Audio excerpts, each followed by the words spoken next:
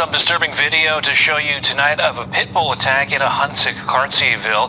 It happened outside an apartment building, and it left a 29-year-old woman with injuries that have her unable to work for the next 4 to 6 weeks. People living at the building want the dog euthanized, but so far all the dog's owner has received is a fine. Rob Lurie with more on that tonight. Surveillance video shows Nancy Martell walking into her building when seemingly for no reason, the dog named Chucky starts biting. He locks onto her for 20 seconds and even drags Martell. No amount of kicking or pulling the leash can stop the attack. When Chucky finally lets go, Martell is bleeding profusely and in shock.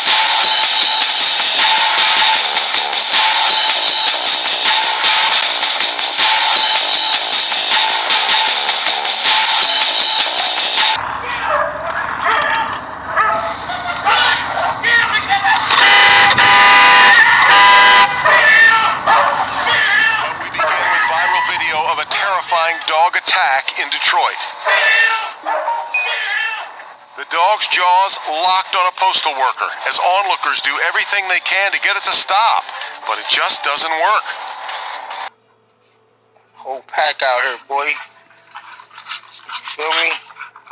Whole pack, nigga.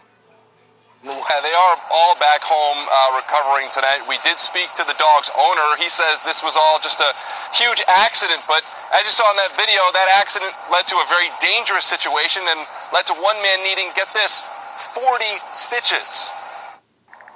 Keith Humphrey showed us one of his pit bull puppies that got loose Thursday morning, but it was the adult dogs that really did damage. We just moved here. New yard, bro. New house, bro. I told y'all check out the next move, bro. Like bright enjoying that shit. This they new shit. Shut that. Whole pack out here, boy. In newly released body camera video, you can see the very dangerous situation the second victim was in. Notice the elderly man on the ground being surrounded and bitten by the dogs. You okay, sir? Where are your, on the hands, and on the legs? He would need 40 stitches when it was all said and done. Whole pack out here, boy.